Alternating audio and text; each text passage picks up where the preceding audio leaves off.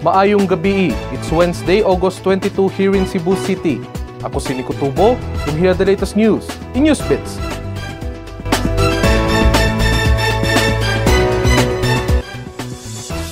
Imbestigahan sa hepe sa Police Regional Office Central Visayas ang mga pulis o PDEA agents nga nalambigit sa illegal nga drogas. Kinihuman sa gabuhiang statement ni Presidente Rodrigo Duterte nga mga adik ang mga pulis o PDEA agents dinhi sa Sugbo. Aniyan dugang detalye sa report ni Chari Coronel.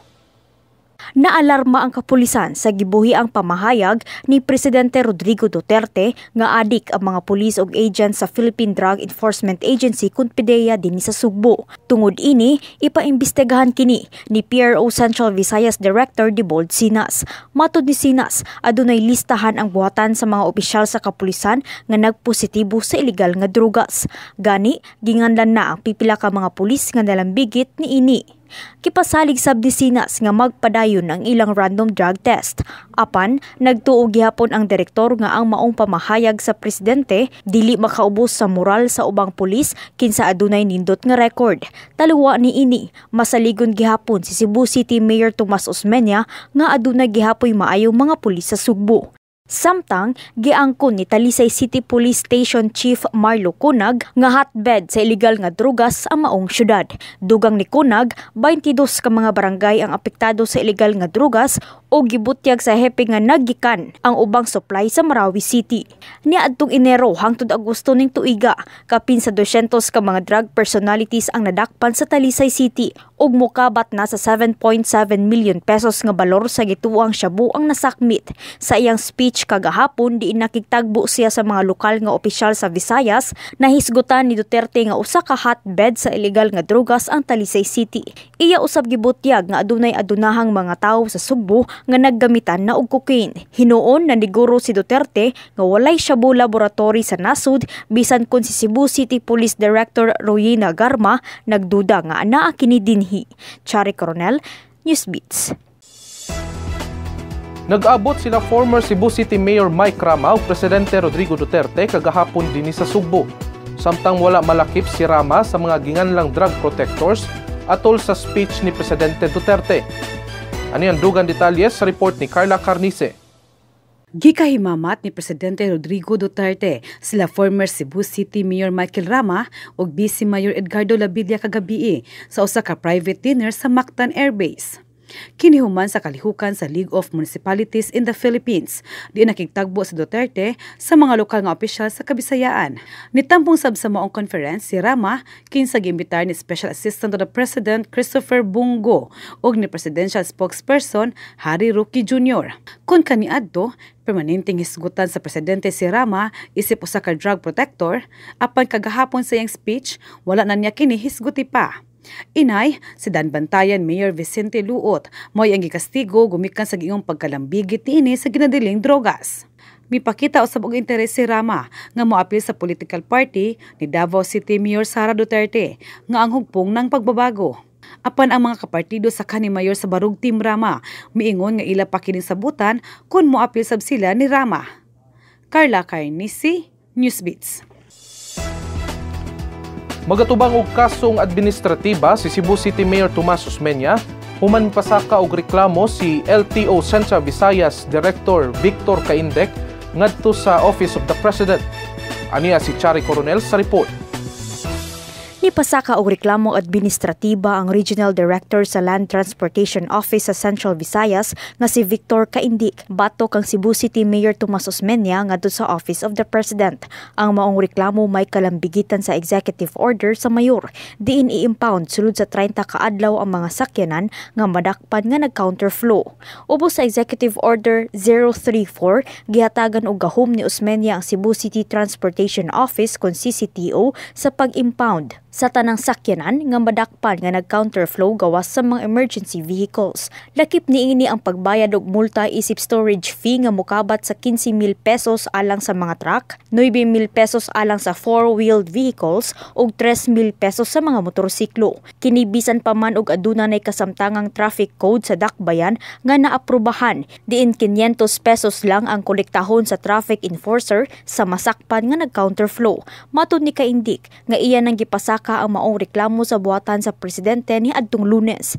Gipasabot ni Kaindik nga dili ang pagpawalay bili sa EO ang tumong sa iyang reklamo apan ang pag-ila kon adunay sayop ang mayor sa pagmugna sa maong executive order nga walay igong basihan.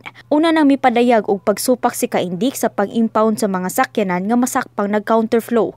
Gani iya pang giawhag ang mga tag-iya sa sakyanan nga gi-impound nga mupasaka og kaso batok kang Osmeña kalabot sa executive order nga gihulagway nga illegal.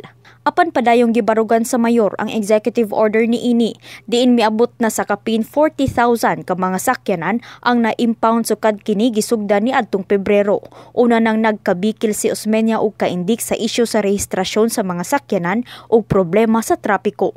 Chari Coronel, NewsBits. Ani ang kahimtang sa panahon lukop nasod gikan sa headquarters sa Pag-asa. Magandang hapon at para nga po sa magiging kalagayan ng ating panahon sa susunod na 24 oras, ngayong araw po ng Miyerkules, August 22, 2018, yung binabantayan po nating dalawang bagyo sa labas ng Philippine Area of Responsibility. Yung una po ay si Typhoon Solik. Huli po natin ito namataan sa layong 1,295 km north-northeast po ng dulong hilagang Luzon. Meron itong taglay na lakas na hangin na umaabot ng 150 km per hour malapit po sa sentro. Samantalang yung pagbugso naman po o gustiness ay umaabot ng 185 km per hour. Ito po ay kumikilos pa northwest sa bilis na 25 km per hour. So, asahan po natin itong bagyo ay palayo po sa ating bansa at hindi naman po ito nakakaapekto. Samantalang yung pangalawa naman pong bagyo ay si Typhoon Cimarron. As of 3 p.m. po kanina, huli po natin namataan yung sentro sa layong 1,790 km. East-northeast naman po ng extreme northern Luzon. Ito po yung may taglay na lakas na hangin na umaabot ng 160 km per hour. Samantalang ang pagbugso naman po ay 195 km per hour. Ito po yung kumikilos sa bilis na 35 km per hour sa direksyong northwest. So asahan po natin na ito hindi naman po papasok sa ating PAR at patungo po ito sa bansang Japan at mababa po yung tsansa na ito po yun nga po pumasok sa ating PAR at wala po itong direktang epekto sa ating bansa. Samantalang, ang patuloy po nakaka-apekto dito sa ating bansa, partikular na po sa kanlurang bahagi ng Luzon, ay itong southwest monsoon. Mas apektado niya po yung kanlurang bahagi po ng northern at central Luzon. Yung magiging temperatura naman po at panahon sa susunod na 3 araw by Thursday hanggang Saturday. Sa Metro Manila po, asahan po natin by Thursday ay mga isolated lamang ng mga paulan. And then by Friday and Saturday, maaari pong lumakas uli ang habagat at maapektuhan po ang Metro Manila. Magkakaroon po tayo ng makulimlim na kalangitan. May mga pag-ulan po tayo. Samantalang ang agwat po ng temperatura ay nasa pagitan ng 25 to 31 degrees Celsius. Samantalang sa Baguio City, asahan po natin, southwest monsoon po, nakaka-apekto pa rin po yan sa susunod na 3 araw. Agwat ng temperatura ay maglaro lamang sa pagitan ng 16 to 19 degrees Celsius. Sa may Legazpi City po, general fair weather maliban na lamang sa mga pulo-pulong mga pag-ulan, ngunit ito'y panandalian lamang. Agwat po ng temperatura na sa pagitan niya ng 25 to 33 degrees Celsius. Cebu City, asahan po natin mainit at malinsangang panahon.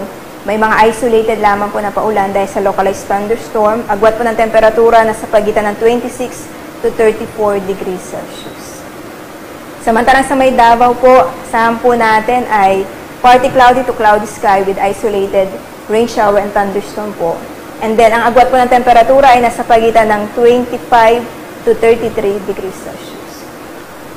At mula nga po dito sa Pag-asa Weather Forecasting Center, ako po si Shelly Ignacio nag-uulat. Ug alang sa mga latest showbiz chika, aniya si Carla Carnice. Beauty and Brains. Ingon ini ang pagkaila sa kani housemate sa Pinoy Big Brother nga si Kisses Delvin. Ug tungod sa kasinatian ini sa beauty contest, daghan ang naglaom nga sudan pagbalik ni Kisses ang beauty pageant. Igla si Kisses kaniadto pagtubag sa mga pangutana kung buot pa ba niini nga mosalmot og indigay. Din matod niini nga mag-focus una siya sa iyang showbiz career.